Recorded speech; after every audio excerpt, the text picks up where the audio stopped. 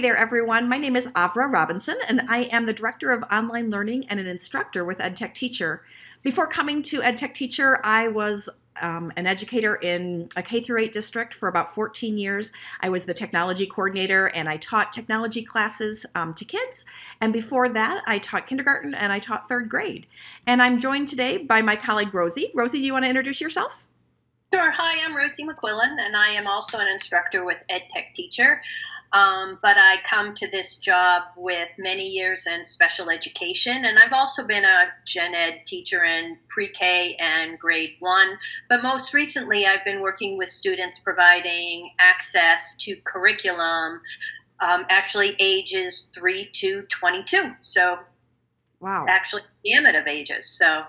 Awesome. Rosey and I have been recently talking a lot about differentiation and just how G Suite can provide so many different tools and so many different opportunities to differentiate learning for different learners. And so we decided actually to create a presentation for our Palm Springs Summit that's coming up, well, next month, I guess. It's already December, so coming up in January, at the end of January. And so we thought along the way, as we were creating our materials for our presentation, we would create a couple videos and just kind of share our ideas with you. Does that sound about right, Rosey? I think so. And what we've discovered is there are a lot of tools in G Suite that allow students to show what they know and provide them with some great voice and choice in their learning. Exactly. You know, and I've never worked with special ed students. And so I asked Rosey the other day, you know, Rosey, when you think about differentiation, like, you know, we've used that term, but what does it mean to you? And I said to her, does it mean modifying the learning experience for students? And she said no. So Rosey, you want to just try to repeat what you said the other day? Sure. You know, when we think of modification, we think of what's going to replace the content or what our expectations are for students, where for teachers have been differentiating their curriculum all along. So it's bringing the learning to the students and creating a learning process where students can engage and grow.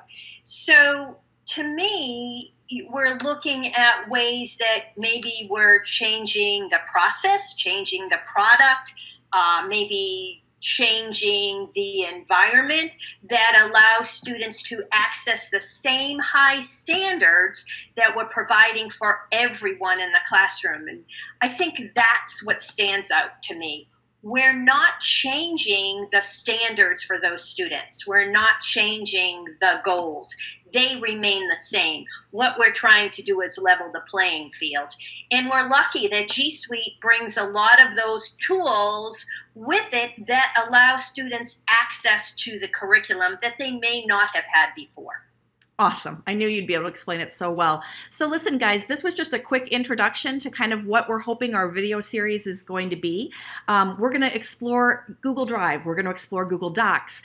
We're definitely going to take a look at drawings and slides and even Google Forms. And so this is kind of the beginning. And then after that, we hope to even tackle Classroom and Keep and Google Chrome as the browser. We've just got all sorts of ideas for you. So we hope that you'll join us and hopefully get some great ideas in these different videos. And then if you can, join us in Palm Springs because we're super excited about going there. I'm from Illinois and it's going to be cold at the end of January, so I'll be thrilled to be heading to sunny Palm Springs. And I'm from Boston, so can't wait for that warm weather and engaging with you face to face. Awesome. So join us. We hope that you end up with some neat ideas. Thanks, everybody. Bye.